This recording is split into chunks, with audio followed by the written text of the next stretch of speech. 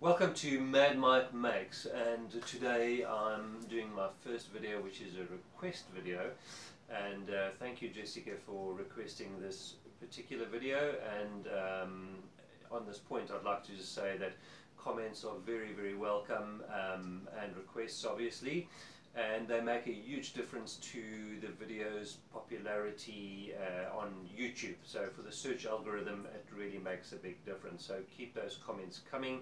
They are absolutely fantastic. So Jessica asked this question, she said, how high does a tank need to be in order to create enough pressure to be adequate for the home, I guess. Now, of course, there's a long and a short answer to this, and we are going to get right into it in a bit.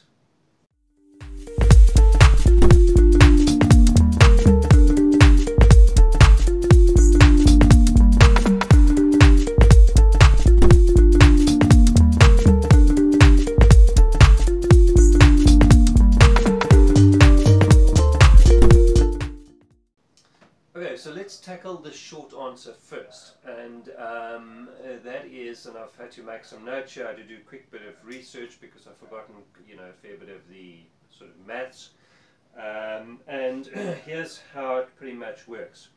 For every meter that you raise your tank, you get 0.1 bar worth of pressure, which is 1.42 psi, which means 10 meters gives you 1 bar, or 14.2 psi. Now that probably won't mean very much to you unless we can put it into terms of what is required in the home. Now I've googled this and I've come up with quite a lot of sort of differences in opinion, and a lot of people are saying sort of somewhere between 30 and 50, but I've narrowed it down between 40 and 50 psi. Now you need to get close to 30 psi, you are then going to need 20 meters of drop, which is quite significant, and you're not going to get that unless you have a property that is fairly large and slopes upwards from your property, so that you can get a decent drop in order to get around between 40 and 50 psi.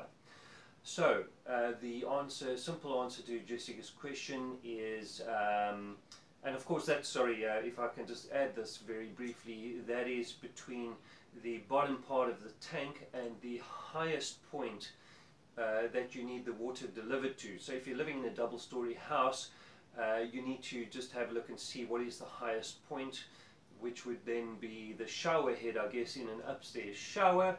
You then need to take a level line from that, and then you'd have to go up I would say 25 to 30 meters in order to get any decent pressure. So Jessica, I hope that answers your question.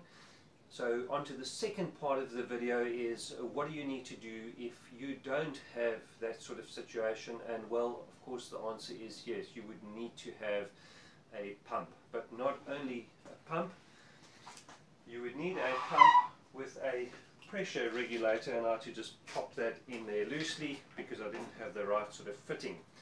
Now very simply what this pressure regulator does is it tells the pump to which pressure it needs to keep basically the water that's in the pipes in your house.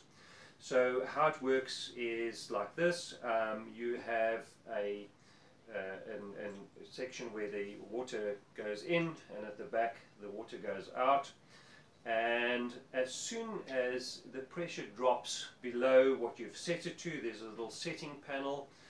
So let's say you set it to 40 psi because you think that 40 psi is good enough pressure. If it isn't, obviously you could set it up a bit to 45 or 50.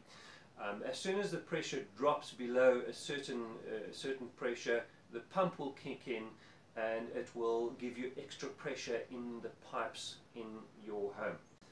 Okay, so I hope that this has really answered a lot of questions for a lot of people, and if it has raised perhaps a few more questions, or there's some things that you perhaps didn't understand in the video, I really welcome, that feedback or some comments or questions or even suggestions on other videos.